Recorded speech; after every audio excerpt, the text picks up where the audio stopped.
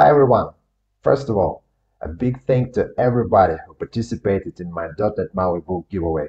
It was amazing to see so many people interested in mastering the platform and sharing the applications they're working on or planning to build. As I mentioned in my LinkedIn post, there will be 3 winners. But if you're interested in learning .NET MAUI, there is a bonus. In this video, we'll build an application to randomly pick the giveaway winners. Along the way, we will use MVVM, Dependency Injection, and Material Design 3 for the user interface. The best part? It will only take a few minutes. We'll use DevExpress components to speed up the development process. Since DevExpress offers project templates, we'll take advantage of them to get started quickly. So let's name the new project MAUI Book Giveaway, and then we'll select .NET MAUI. Here we can choose from 3 types of navigation. Let's choose Flyout. And then we can choose modules, but actually we just need MVVM. After that, we can select from multiple pre-designed views like detail forms, editing forms, charts, collection views, schedulers. And actually we don't need any of them for this particular project, but let's select collection view just to see how it's injected into the navigation system. The generated solution contains views and view models for the selected views and modules, and separate projects for data and infrastructure layers. Let's run the generated project to see how it looks like at runtime. Here you can see the page for the MVVM module, and that's the additional view we selected during the 3rd step. This is our view model for the MVVM module, which uses dependency injection to retrieve data service registered in our MAUI program class. Let's modify the data service to retrieve the LinkedIn participants instead of simple data. So let's create a new list of customers. The default name of the class is customer. I won't change it. And after that, let's just copy and paste the list of the participants from the LinkedIn comments.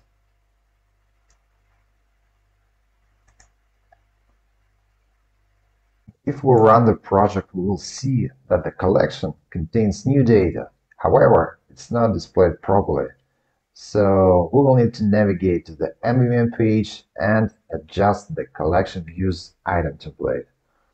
Let's remove the default one and use the toolbox from DevExpress, because I don't want to create a new item template from scratch. There are building blocks here, and we'll need just to drag and drop a new item template directly into XAML. I'll update the bindings to match the properties in the customer class, which are first name and last name. We can also remove the 3rd label. You can notice that the preview is automatically updated because of hot reload. We can also remove the 3rd column because we got rid of the 3rd label and replace frame with DX border. Our view is almost ready. It properly displays all the participants of the giveaway, but we still need to pick 3 winners. To do that, let's add a button from the DevExpress toolbox. There are multiple material design button types available here. Let's add the extended floating button. As you can see in the emulator, the button is centered because of its horizontal and vertical alignment options. We need to set both to end. The button is also green because of its theme seed color property. Let's remove it so that the button matches the application theme color. Next, I'll fix the button icon. It's not showing at the moment because the specified icon doesn't exist in the project. However, DevExpress project templates include a set of icons, so I'll use one of those instead. The final step is to create a command in the view model and bind the button to it. So let's open the view model file and create a command. To have the community toolkit automatically generate the command from the method, let's apply the relay command attribute to it. Then we'll go to the view and bind our button to the generated command.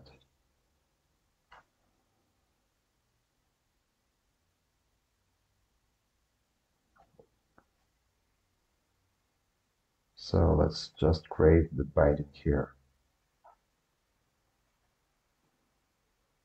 I also want to show a pop-up when a winner is selected, so I'll use the DevExpress pop-up service. It's automatically injected into the constructor by dependency injection, so we just need to add a corresponding parameter to the constructor. After that, to show a pop-up, I'll simply call the showAlert method, pass parameters to adjust text for its OK and cancel buttons. Let's just leave it OK and cancel. After that, I'll set settings for the title icon. Let's just leave it as an empty string for now, and a message. Let's say congratulations.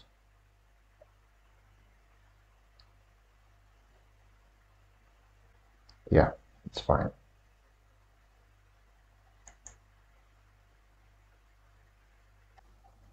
I'll create a random object to generate a number.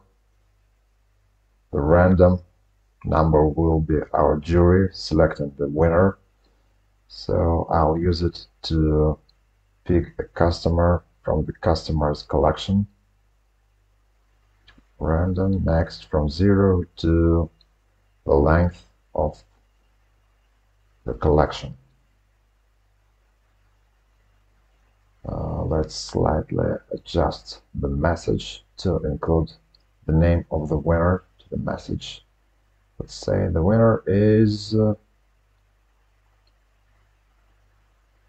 winner first name and winner last name. Yeah, looks good. More exclamation points. Yeah. Now let's choose an icon. There is a star icon here, so I'll use it. And we're almost done. The pop-up service, I think, yeah, I forgot to save it to a field. Yeah, we need to save it.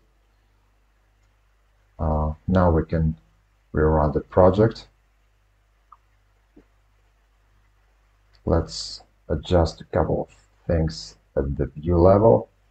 Change the text here and the title, giveaway, and we are done. Yeah, everything is finally done. And here is the exciting moment. Our random judge will select the first winner of the print copy. And the winner is Sis Alberts.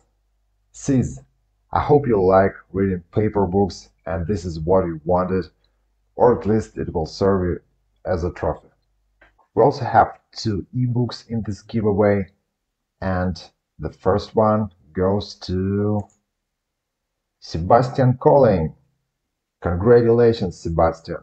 Knowledge is power. We all know that, and when we remember that, we get stronger.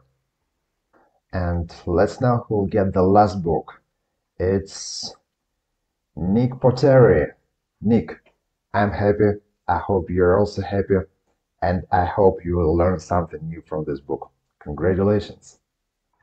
And that's it for today. This is the first video of this channel, so if you enjoyed it, don't forget to hit the like button. Oh, I'm still figuring out those fancy video effects. More videos are coming soon on building desktop and mobile UIs, artificial intelligence, accessibility, and architecture. Thanks for watching. Have a great day.